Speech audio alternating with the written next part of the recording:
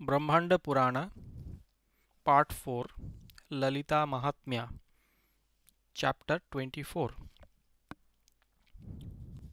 Seven generals, beginning with Balahaka killed. Hayagriva continued. When they were killed, the lord of Shunyaka became blind with fury.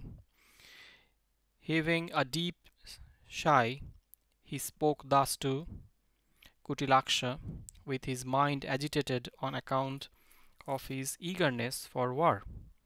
O gentle commander-in-chief, sorrow has befallen us. Karanka and other generals who had been displaying the exploits of their arms and dispelling the pride of Devas through the magical power of Sarpini have been struck down by the magical power of that sinful deity. We have seven generals beginning with Balahaka, send them to the battlefield as they have formidable power of arms. Along with them dispatch 30 Akshohinis. They are devoted to the application of Maya. They will smash and shatter the army of Lalita. Oh, they will bring victory to us. They will surely come back to me. They are born of Kikasha. The seven brothers, chief of whom is Balahaka, possess vehement valor and power of exploits. They are always victorious. Certainly, they will attain victory in the battlefield. On being told thus by the demon Bhanda, Kutilaksha summoned the seven efficient and proud generals, the chief of whom was Balahaka.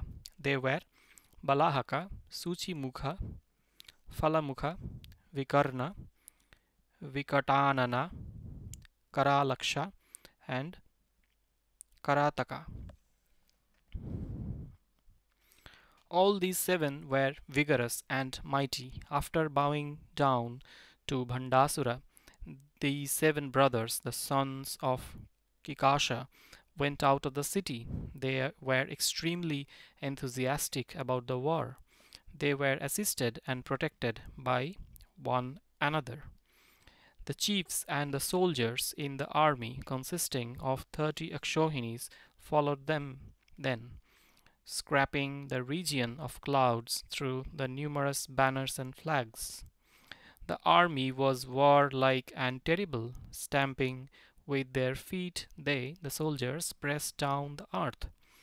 Through the columns of dust particles, they drank up every drop of ocean. Through the sounds beating of the different war drums, such as bheri, nishanas, tampottas, Panavas and Anakas, they rendered the entire universe full of qualities of the ether, viz. Sound at every step. Taking the army consisting of 30 Akshohinis, the extremely proud sons of Kikasha started as though to enter Vishwa, the Lord, that is, to their death. They were furious and hence they became red in their face.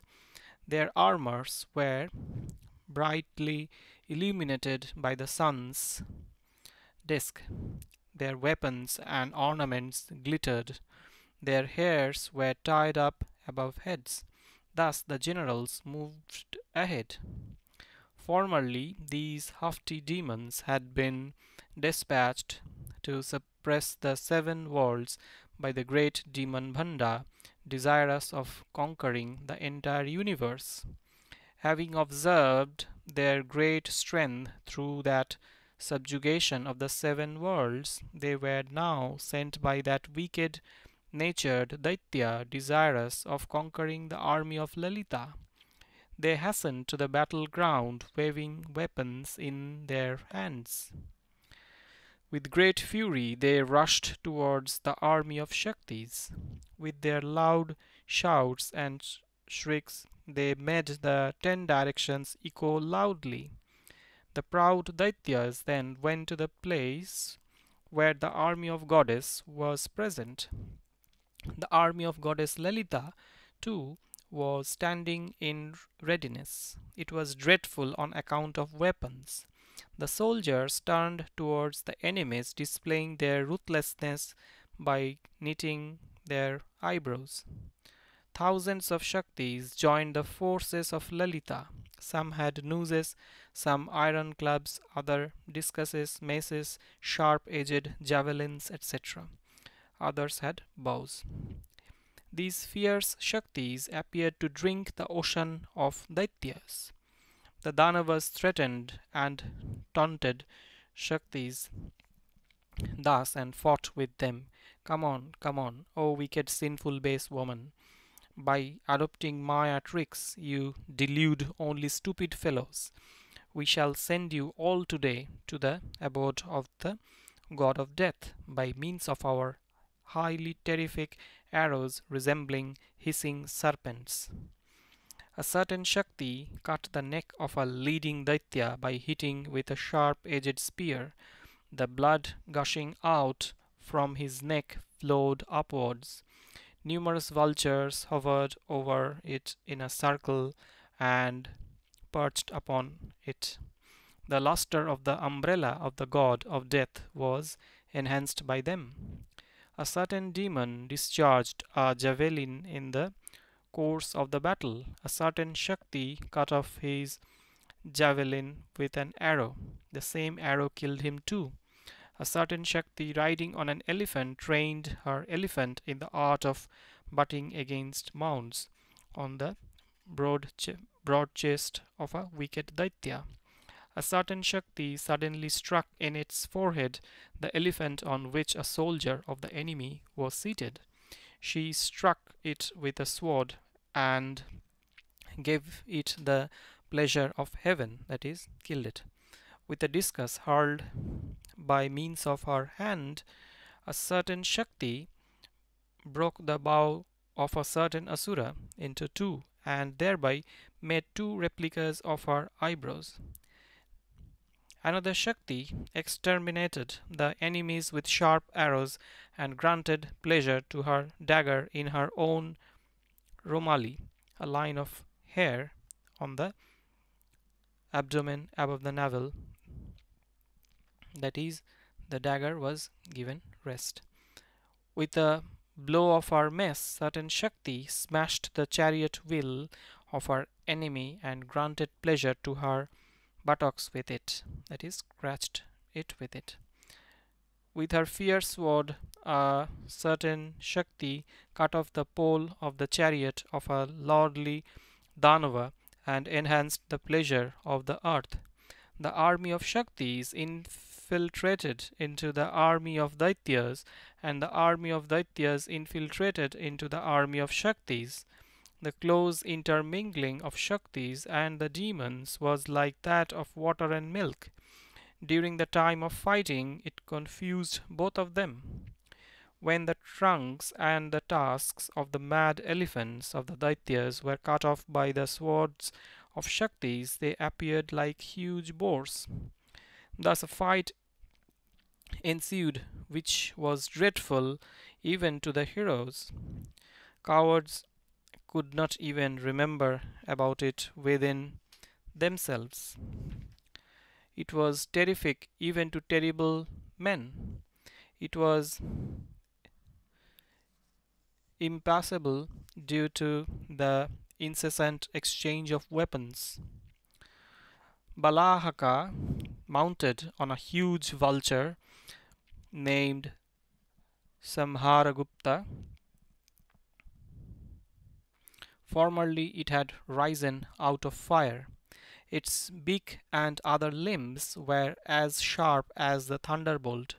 Its staff-like shanks could be compared to the baton of Kala, god of death. It was of fierce valor and exploit. It was of grey color like smoke. The movement of its wings was very dreadful. After riding on this vulture, the haughty Daitya fought in various ways. When it stretched its wings, they extended to half a crosier. It stood thus, shrieking and howling with terrible sounds. Opening its beak that appeared like a fire pit, it devoured soldiers in the army. Samharagupta, the huge vulture of cruel eyes, bore Balahaka, who kept the bow well drawn in the course of the battle. Seated on the back of Vulture, with his body moving up and down, Balahaka appeared like the Balahaka cloud at the time of dissolution, clinging to a Kuta mountain with wings. The leading Daitya, Shuchimukha, mounted on his vehicle crow. The root of its wings was as sharp, hard as needle. Riding on this, he fought a hard battle. It was elated and intoxicated. With its long beak, it resembled the peak of a mountain. It was very dreadful, with its staff like shanks having the size of the staff of the god of death. It was on a par with the cloud Pushkaravartaka. Its complexion was similar to the color of mud. Its wings extended up to a crosier. This crow of harsh cry, mounted by Suchimukha, smashed the great troops of Shaktis by pecking at them with its beak. Then the next general, Phalamukha, took up a plowshare as his weapon. Riding on a heron resembling a mountain, he shone brilliantly in the battle. The leading Daitya, named Vikarna, the extremely mighty general, rode on his vehicle, the Bherunda bird, and fought a fierce battle. A fierce cock of extremely dreadful nature bore the general named Vikatanana, Vikatanana, who had a lustrous, sharp-edged spear for his weapon in the battle. Surveying the army of Shaktis from the front with blazing eyes and roaring loudly, the cock moved about, making the hairs on its neck stand on their ends. The sixth general, named Karalaksha, was the 80th. The sixth general, named Karalaksha, was the weightiest and the most conspicuous. His loud cry was as harsh as the sound of thunderbolt. He moved ahead with a ghost for his vehicle. He was intrepid due to his mastery of black magic practiced in cremating grounds. It was by repeating those mantras that the ghost was formerly subdued by him and brought under his control. In the battlefield, the ghost carried him on his back when goblins pervaded him. The ghost had long arms. He kept his head bent down and the feet were kept wide apart. Assuming the form of a vehicle, the ghost bore Karalaksha. Another commander was Karataka by name.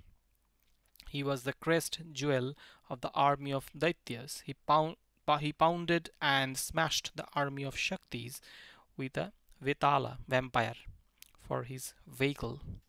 The vampire had cruel, ruthless eyes with a body a yojana tall. This vampire was subdued by him and brought under his control by means of mantras in the cremation ground. Directed by Daitya, the vampire pounded and smashed the army of Shaktis. Sitting on the soldiers of that excellent vampire, the Danava fought with Shaktis in various ways. Thus, these 7 evil-souled, haughty Danavas, comparable to the 7 oceans, harassed and tormented the soldiers of Shaktis there. Formerly, these seven Daityas had propitiated the sun god by means of penance. Boon had been granted to them by the sun god who had been pleased with their penance.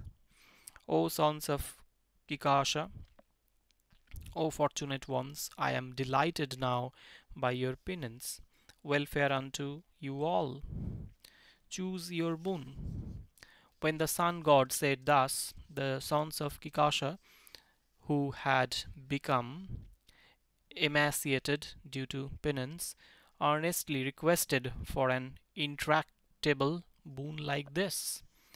O Tapana, sun god, you must be present in the cavities of our eyes during fights. With your intense heat and refulgence, you must burn our antagonists. O Lord, whenever you are present within our eyes, let everything that becomes the object of our vision be motionless.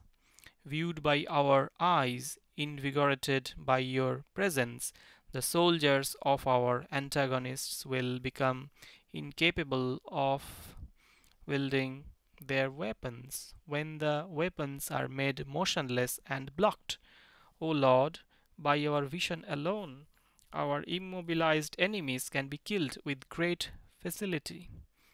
This was the boon that they acquired formerly from the sun god.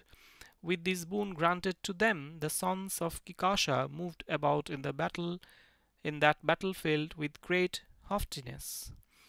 Looked at by them when eyes had been penetrated and occupied by the sun god, the innumerable weapons of Shaktis became immobilized and they found their zeal in war futile. When the missiles and weapons were blocked and immobilized by those seven sons of Kikasha of great inherent strength, Shaktis could not exert themselves.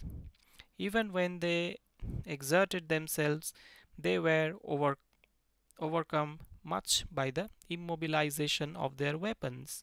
So Shaktis heaved a deep sigh and sat quiet.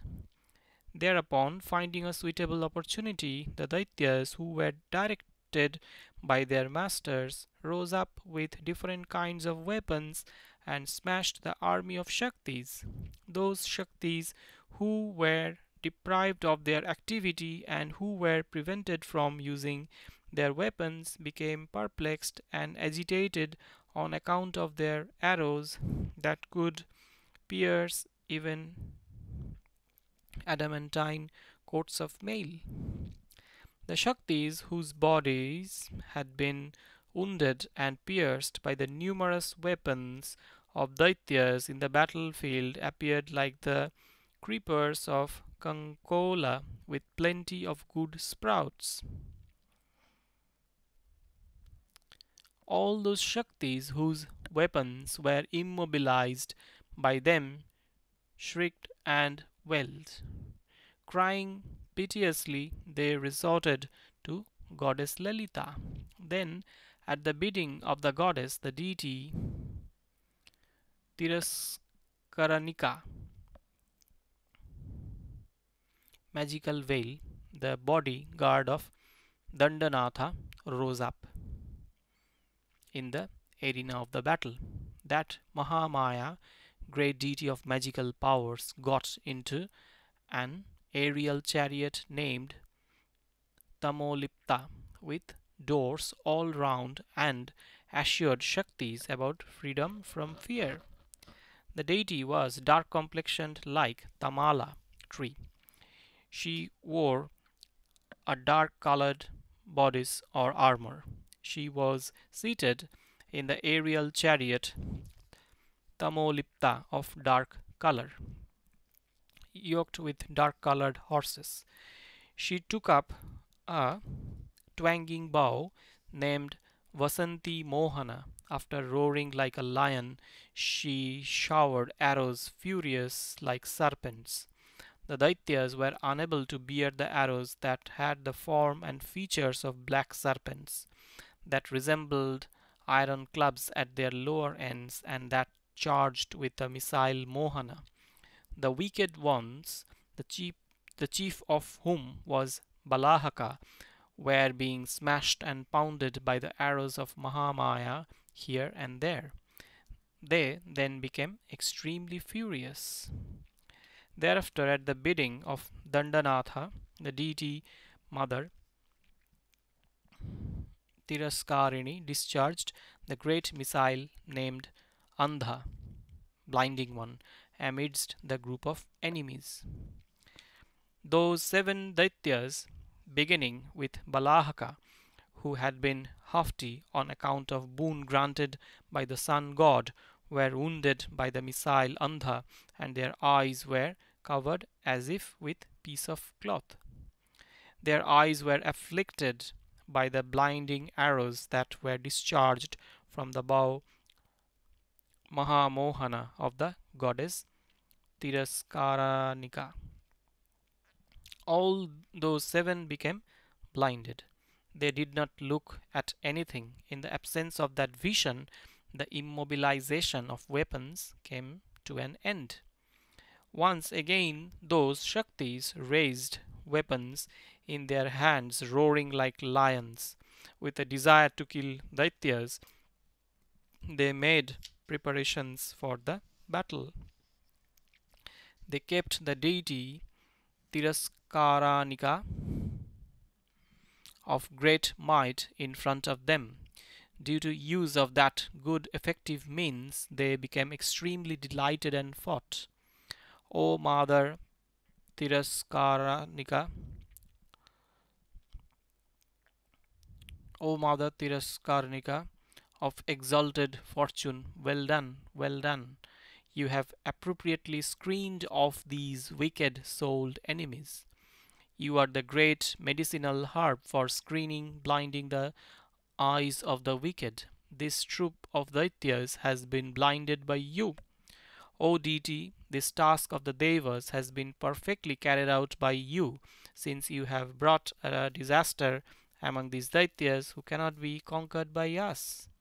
Therefore, on hearing that it was by you alone that these 7 great asuras of wicked conduct have been killed, Lalita will derive great satisfaction. If this is done, the deity Dandini will become pleased. Mantrini, too, of exalted fortune, will surely get the greatest pleasure. Hence, you alone do kill the 7 Daityas in the arena of battle. Raising up our weapons, we shall destroy the entire army of these Daityas. On being told thus and encouraged by those Shaktis on account of their zeal for war, the deity Tiraskaranika proceeded towards the army of Balahaka by means of the vehicle Tamolipta. On seeing her advancing, those 7 base asuras immediately remembered the boon granted by the sun god. Although the splendor of the sun entered their eyes, that destructive power within the eyes was overcome when the eyes had been covered by the prowess of Tiraskaranika. The great Asura Balahaka had formerly been blind due to his pride on being granted the boons as well as on account of his power of weapons. He was blind due to anger also. Now he literally became blind on account of the missile of the deity. Therefore the deity Antardhidevata, that is Tiraskaranika, dragged him by his hairs and cut him off by means of her sword. After cutting off with an arrow the head of his vehicle vulture, the deity Tiraskaranika proceeded towards Suchimukha. After cutting off his hard head with a blow of her sharp-edged spear, she gradually killed the other 5 Daityas too. The deity Antardhidevata made a garland with the 7 severed heads of the Daityas by joining one another by means of their own tresses. Wearing that garland round her neck, she roared loudly. In the height of their fury, Shaktis killed their army wholly and made many rivers of their blood flow. What was done by Mother Mahamaya was the greatest miracle there, due to the glorious act of covering up the eyes of generals, beginning with Balahaka. A few who survived the killing became utterly confused and frightened in their extreme agony. They sought shelter in the Lord of Shunyaka, who himself was crying. Those Daityas who survived began to praise Dandini and Mahamaya again and again. They were pleased because they were able to receive the graceful blessing glance from her. The Shaktis who were there shook their heads in approbation, saying, "Well done, well done." At every step they praised the deity Tiraskaranika.